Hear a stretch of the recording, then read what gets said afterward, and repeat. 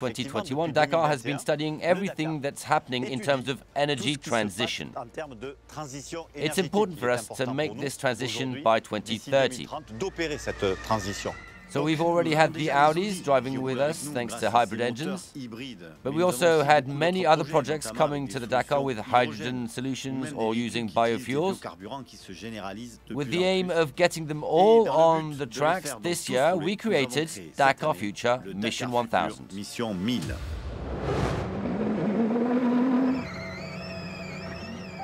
The transition is underway. The Dakar 2024 will serve as a laboratory with a view to a low-carbon 2030 horizon. More than an automobile competition, it's a challenge open to alternative energy vehicles. 7 projects have been selected, lining up 10 vehicles: cars, motorcycles and trucks. Our vehicle is a medley of new technologies linking a combustion engine and an electric engine. The idea was to start using this hydrogen, converting the truck, and make it possible to make a greener race. The Dakar gives me the possibility in 2024 to compete with an electric motorbike.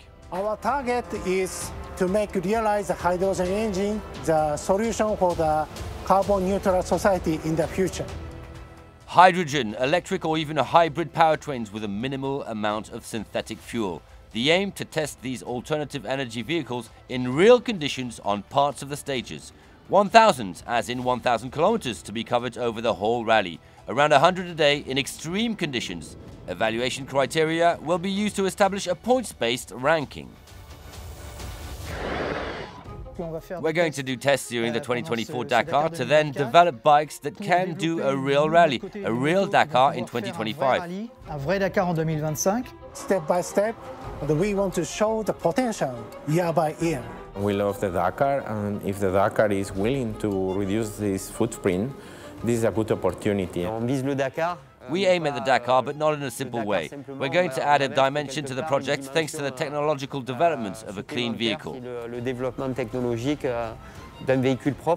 The future is here. These vehicles will be the future of the Dakar. Each competitor becomes a pioneer of Dakar Future and a player in the future of mobility.